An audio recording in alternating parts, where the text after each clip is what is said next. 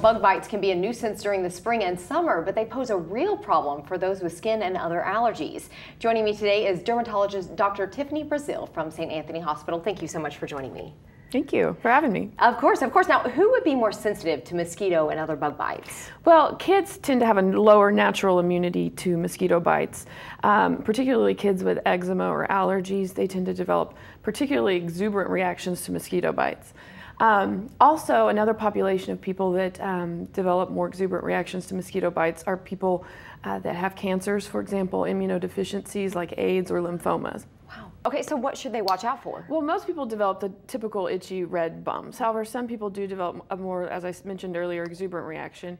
Some people can develop significant swelling, for example, swelling of an entire arm or leg. Wow. So that would be something that you would want to have evaluated by a physician or your primary care physician or dermatologist. Definitely. So what are some good precautions and treatments? Well, precautions would be obviously to avoid the mosquito bite, but that's easier said than done. DEET can be helpful. DEET in concentrations of 10 to 30% is safe to use on kids over the age of 2. You know, obviously removing any standing water where mosquitoes like to breed and kind of hang out, that's helpful too. So some good treatments then?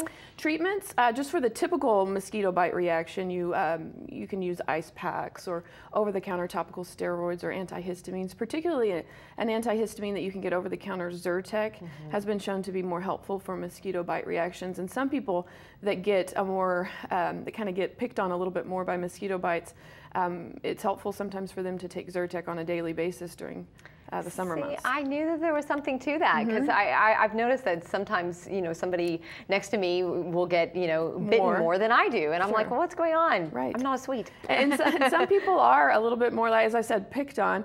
The more bites you get over your lifetime, the less of a reaction you tend to have. So that's why kids tend to have more of a reaction to mosquito bites. Okay. Particularly, as I mentioned earlier, kids with eczema or allergies. So obviously, like you said, if it really starts to get out of control, that's when you need to go to the doctor. Absolutely. Okay. All right.